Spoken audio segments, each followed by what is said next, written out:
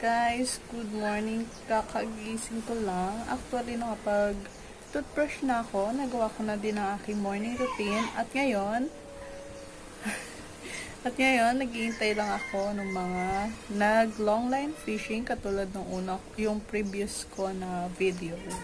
So, hintayin lang natin sila para makita natin kung madami silang huli. So, without further ado, let's go to the video since wala naman na tayong hinihintay. Dito tayo ngayon. Nagpunta ako dito sa tabing dagat. Yes. At hinihintay natin ang ating hubby.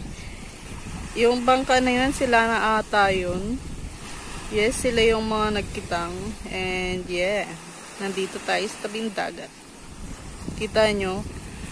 Dito sa kanila, sobrang daming bato. Hindi katulad ng ibang lugar. Katulad ng ibang lugar na talagang buhanginan. Dito talaga sobrang daming bato. Puro bato talaga. Malalaking bato. See? Yun, puro bato talaga. Oh, parehas na tayong mas mukha kang bruha sa akin.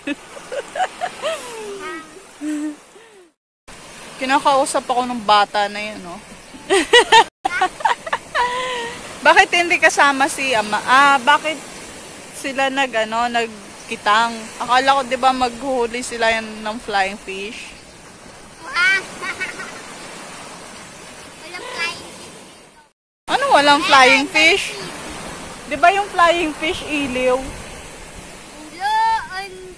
Yun man din yun. Mag-vlog ka na lang dulo sa lambat. Nagbablog naman din. Kasama ka, oh. Ay, buhang.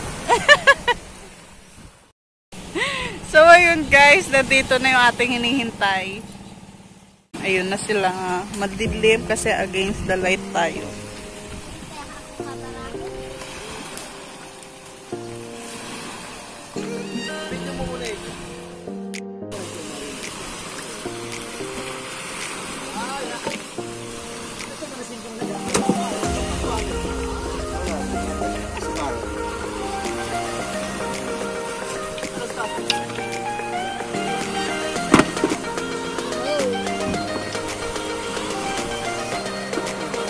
What's up, vlogger? Ibabara na po ang bangka.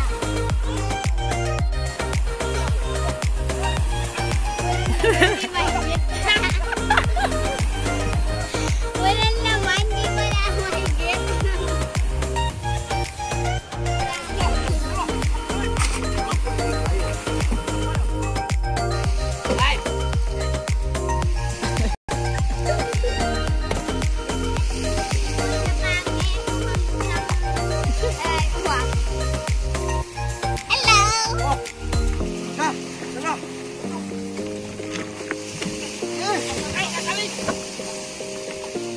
Sumabit ko.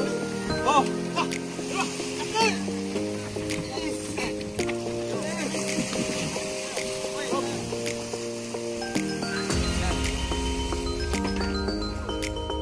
Ha?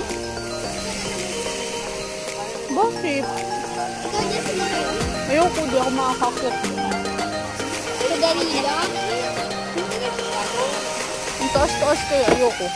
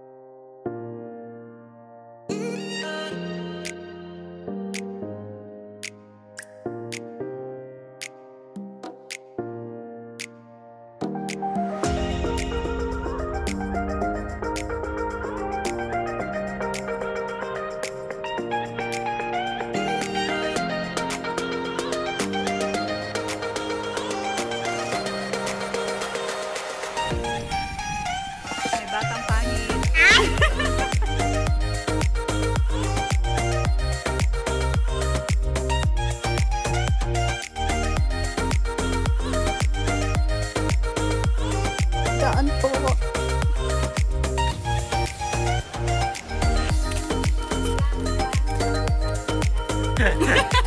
Ay, nandun pa yung flashlight mo. Nandun pa sa bahay. Nandun ka lang. Flashlight.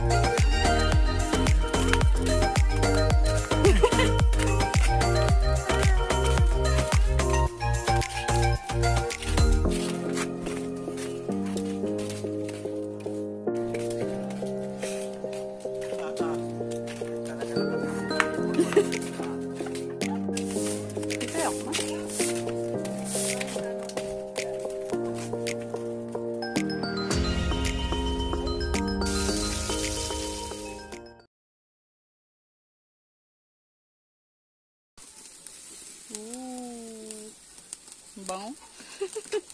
Bango na agad.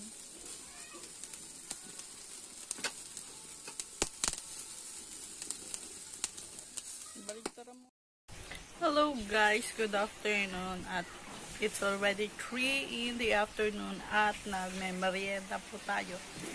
Look kung ano ang ating merienda. Kamote cute. I will be back guys. Tapusin ko lang to. So, ayun guys, kakatapos ko lang maligo. Yes. And, grabe. Wala akong magawa ngayong maghapon, kundi manood dun sa mga naggagawa ng kitang. Siyempre, pagkagaling sa dagat, kailangan ayusin. Siguro inaabot ng mga 2 to 3 hours bago matapos. Depende pa yun sa haba, ha? Kung mahaba yung kitang, or siguro sa liit. At saka dun sa pagkaayos nun. Doon nakadepende kung gaano kakatagal matatapos. So, yeah. Tiyagaan lang. Sunod kong vlog, ipapakita ko kung paano siya inaayos.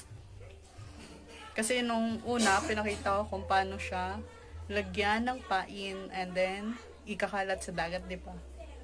So, sa sunod naman kung paano siya ayusin. So, ayun guys, good evening. Napagkalimutan ko na kayo. Diba sabi ko sa inyo kanina, babalik ako kasi papakita ko kung paano yung kitang or yung long line fishing. And yes, nakalimutan ko na kayo kasi nagbago sila ng ginawa. Nagpasabo sila. Naghuli naman ng dulong. Yung maputing isda na maliliit. Yun, kaya wala akong mapakita. Ganon sila ganon sila ka flexible. Kanina lang nagagawa sila ng kitang. So, meron bili na. Ibig sabihin yun yung mga magkakasamang isda. So, yun naman ang kailangan nilang hulihin. Kasi yun yung meron ngayon. Ganon dapat. Be ready. Kasi kanina nung nag-area yung naghuli or nagkalat ng lambat yung tinatawag nilang decor. Yes, at nakahuli ng mga dulong. Dulong ngayon ang in at yun ang trending ngayon dito sa tabing Aplaya. So, ayun, bukas na lang daw ayusin yung kitang. Kaya, bukas ko na lang din ipapakita sa inyo. Ayun, I hope na manood pa kayo uli. Subscribe and click the bell button so that mapanood nyo yung aking mga kasunod na videos. So, bye! Good night!